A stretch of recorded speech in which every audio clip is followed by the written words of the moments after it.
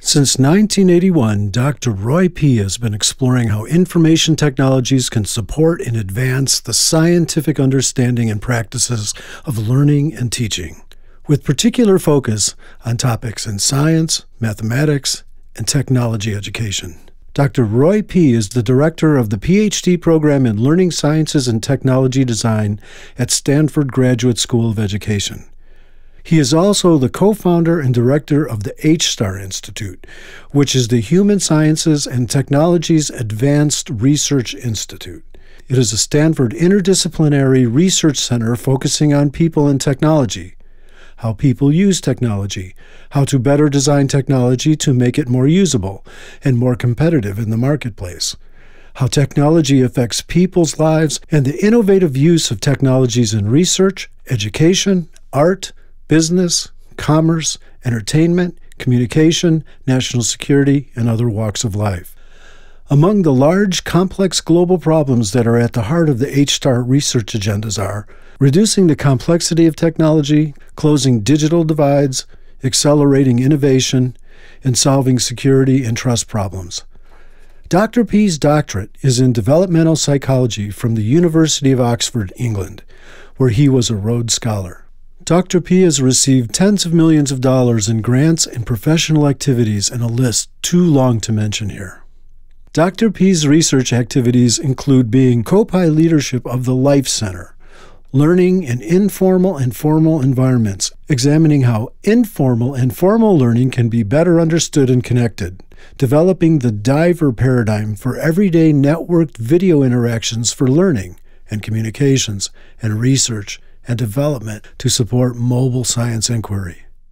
One of the innovations Dr. P has developed is Diver, or Digital Interactive Video Exploration and Reflection.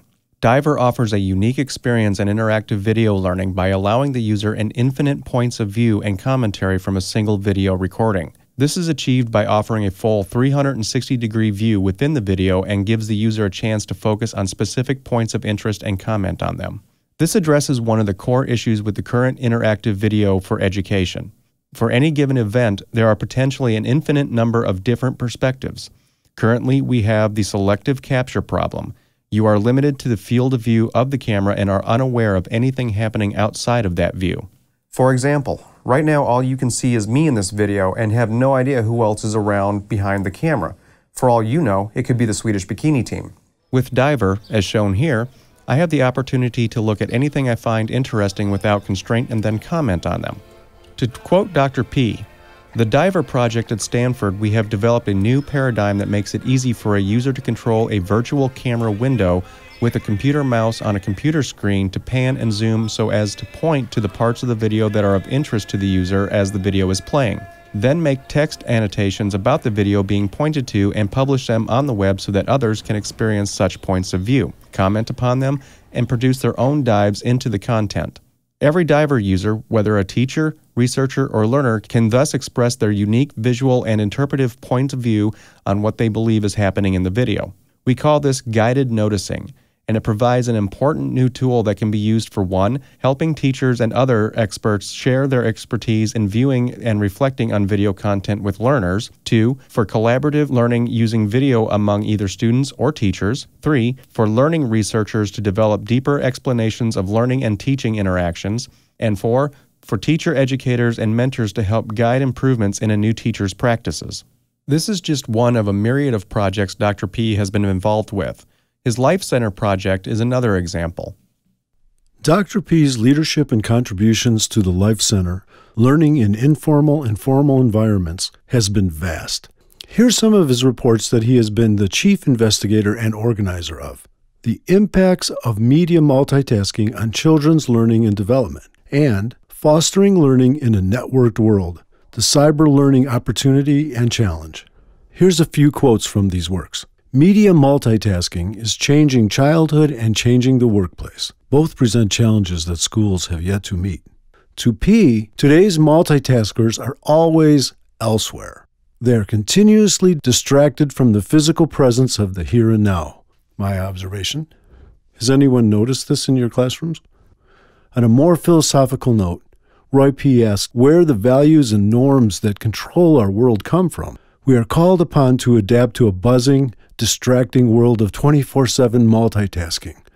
But there may be a need to push back rather than to hop on board.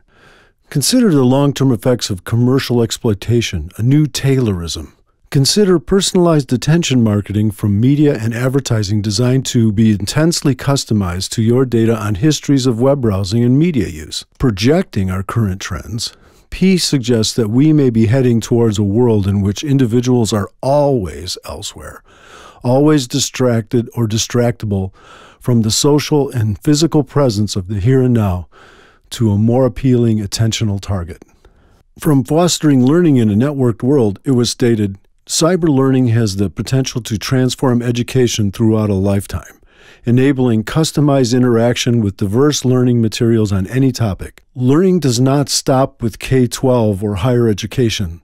Cyber learning supports continuous education at any age. Widespread access to technology, increasingly sophisticated tools, and advances in understanding how individuals learn combine to provide a stunning opportunity to transform education worldwide. We call for research, development, and proof-of-concept studies to tackle this massive challenge, to marshal energies from diverse communities, and to establish a vision for the future.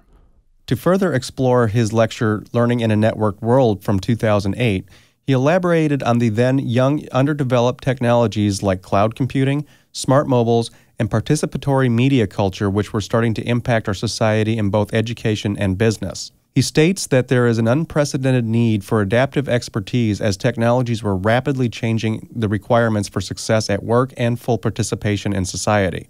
The technologies were offering a dramatically new learning environment that gave the ability to create unprecedented opportunities for transformative advances. One vision he detailed was, imagine in the year 2015, a girl who has grown up in the world where education is as accessible at home as it is in the classroom and digital content is as real to her as paper, lab equipment, or textbooks. He goes on to say that it is possible to develop a curriculum where the student has access to virtual labs, social learning opportunities, and seamless access to assignments and mobile tools. The teacher can track her progress and guide her through specific areas of difficulty while she continuously builds a lifelong digital portfolio. As the infrastructure continues to come online, these things are becoming more and more ubiquitous in our culture, and Dr. P has dedicated much of his career to understanding and exploring how to integrate these developments into our society. Dr. P is also co-founding director of Cogetto.com, which is transforming the way people capture and share video on the web by creating cameras that see the world around them and a web platform to let people share these experiences. Check out this video demo.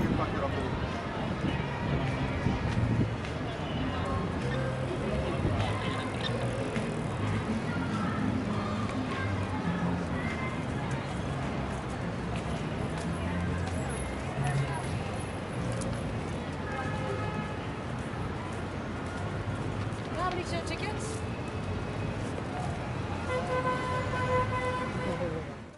As you can see, Dr. P's work is extensive, cross-disciplinary, and very current, which makes it difficult to distill into a short presentation.